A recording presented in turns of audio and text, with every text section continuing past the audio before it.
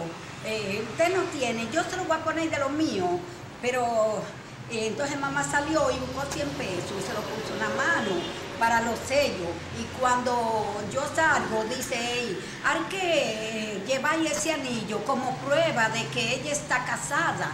Y digo yo, no señor, ya el anillo de mamá no va para allá.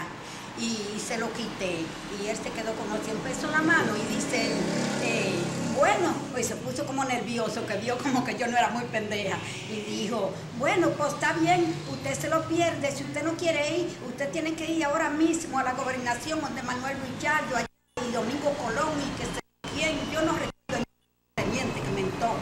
Él anda, yo ando en esto de los papeles porque la tarjeta de ella salió. Y como ella no puede caminar, y usted que tiene que ir a firmarla.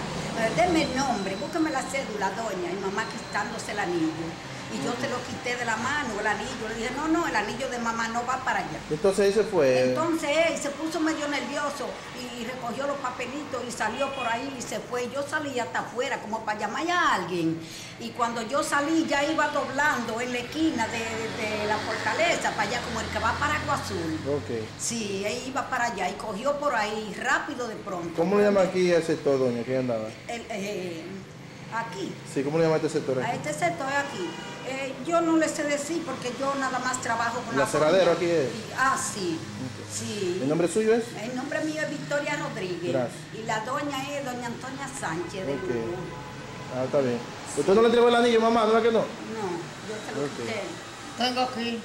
Ah, está Yo bien. se lo quité, el anillo de mamá. Él se lo llevaba ya y yo salí. Gracias. Sí, mi niño. Gracias a usted.